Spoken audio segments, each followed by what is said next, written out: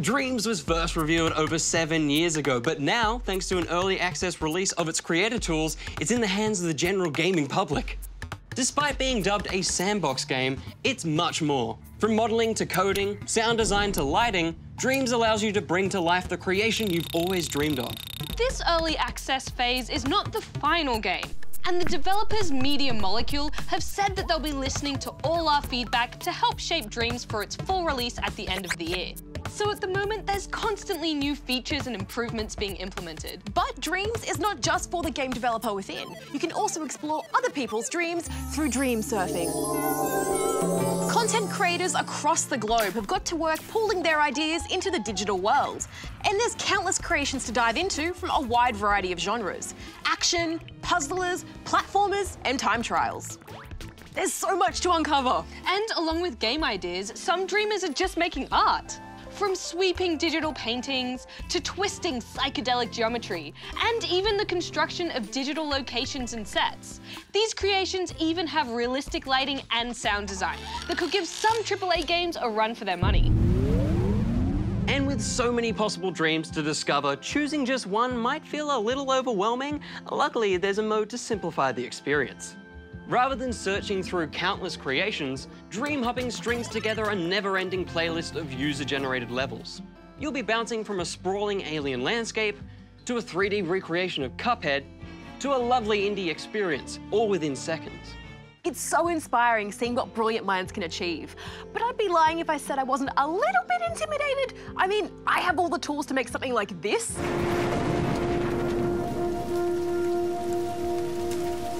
Good luck me.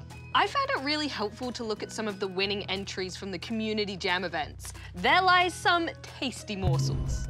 The Community Jam establishes a theme that Dreamweavers must center their creation around, with the most liked dreams permanently hosted in the Hall of Fame. With 3 entries in each category, there's a wealth of talent on display.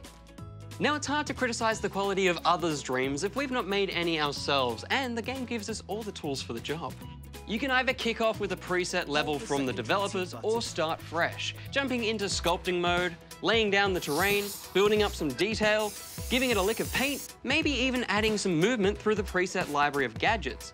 You can then drop in a preset puppet character and wander through the monstrosity you've created. And in my case, it was always a monstrosity. Yeah, I found it all a bit, how shall I put this, tricky.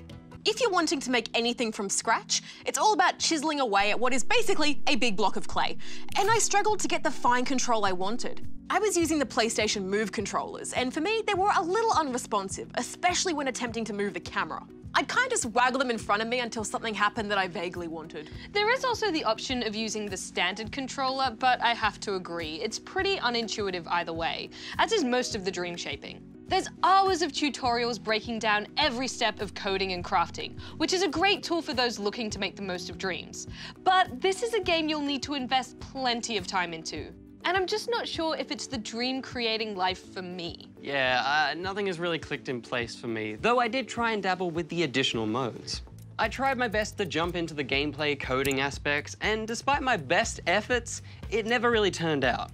There is just so much in this that despite spending hours with it, I feel like I haven't even scratched the surface. It all might be a little too daunting for most gamers, having to sit through hours of tutorials to learn how to move a block. But it is kind of worth it just to see what you can accomplish.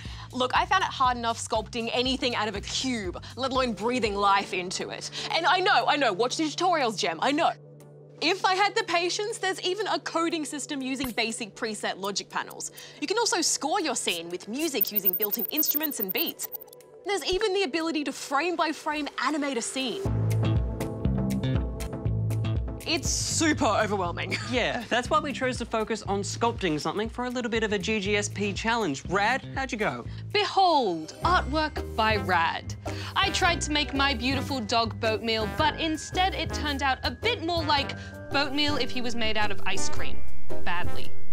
What about you, Gem? What did you bring to the table? Well, do you remember this handsome fellow right here? I tried to make him, except it looked more like he'd been struck by lightning. Will? Well, I tried to make Darren. Sculpting him from scratch, I gave him a paint job and even got him moving, albeit in an unintentional spinning fashion. I think he turned out pretty well.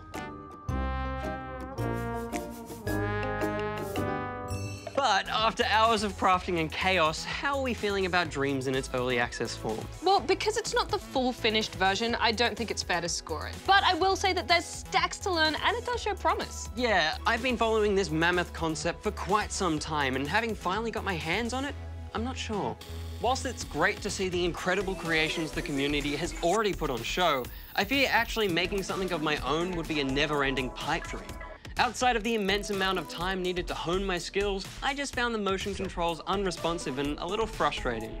I'll be keeping a close eye on Dreams, but for now, it's certainly a wait and see. Yeah, I feel the same. It is difficult to learn and hard to master. Something that will require proper devotion to really make the most of what's on offer. But I am interested to see what it'll look like when it's finally released. Now, speaking of Dreams, it's time to go to sleep. Come here.